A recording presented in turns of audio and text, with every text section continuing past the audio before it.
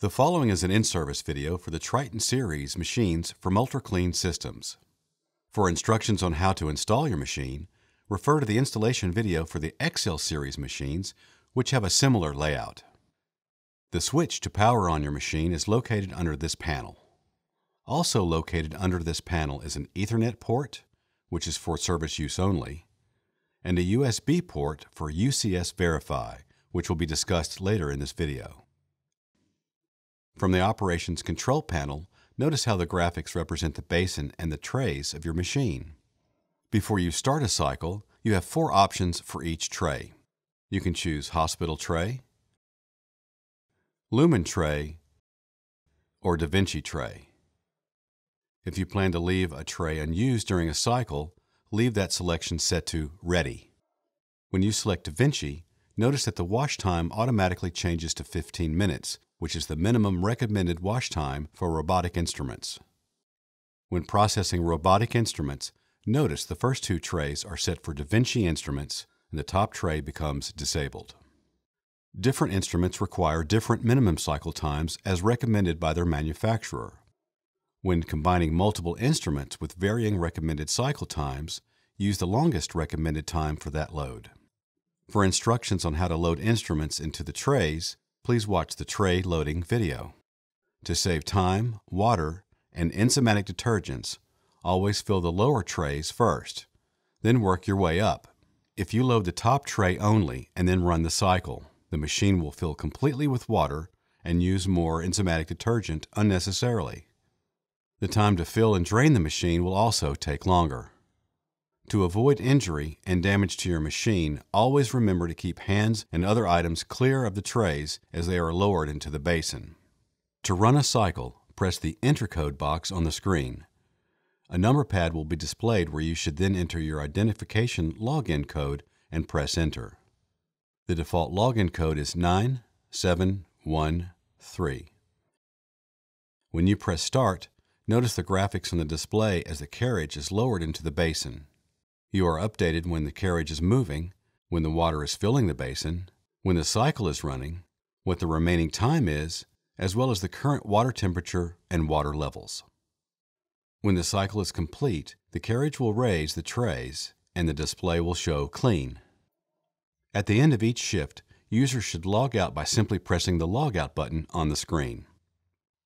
From the main menu, you have access to the following buttons: Supervisor Tech, I/O status, timers, operations screen, alarms,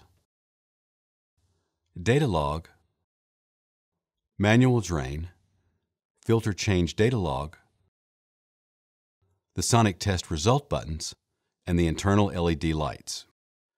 Cleaning Systems recommends using the WashCheck U brand to record ultrasonic activity. After performing a sonic test using a WashCheck strip, enter the results of the test by selecting Pass, Fail, or Inconclusive, followed by the Data Log button. Each time the filter is changed in the basin, press the Filter Change Data Log button to record it. Filters should be changed at least once every 8-hour shift.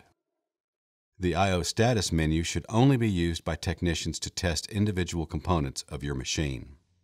The Timers menu controls all of the cycle times for your Triton series machine. Timers display the time in seconds. Here you have access to change external and internal rinse times, maximum cycles without draining the basin, external and internal air purge times, the length of the buzzers, cycle maximum drain times, the drain time below the first sensor, the minimum sonic power, which should always be left at 70%, the cycle maximum fill time, and the detergent ratio, which is in ounces per gallon. To change one of these settings, simply press the number pad and type your new setting, followed by pressing Enter. To drain your basin manually, press the Manual Drain button. When using UCS Verify, insert the USB thumb drive into the port located in the front panel compartment. From the main menu, select Data Log to pull up the Data Log menu. Then press this button to log the data. Once the data is transferred, press here to eject the UCS Verify drive. When an alarm is triggered, a buzzer will sound and the operations control panel will describe the problem that triggered the alarm. To get more information about a particular alarm, press the text line of that alarm. To clear an alarm, press Fault Reset. To add and remove operator logins, enter the code 3179. Press Enter and access the Supervisor Tech menu. To require a login to use this machine, press the Login Required button. From the Operations Control panel, a lock and key symbol shows that the requirement is enabled. Pressing this button again disables the requirement.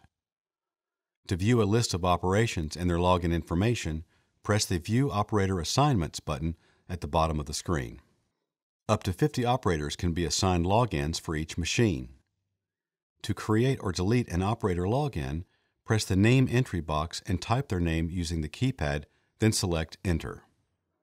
To enter their operator ID number, press the Number entry box and type their ID number, followed by pressing Enter. To assign their storage location number on the operator assignments log, press the Number entry box and assign their number, followed by pressing Enter. Once all of the information is entered, select Save Data to create the new operator login. To delete a login from a particular operator, follow these same steps except press Erase Data by ID after the data is entered. This will remove the operator login from the assignment list and prevent operation by that user. For more information, visit ultracleansystems.com or call us toll-free at 877-935-6624.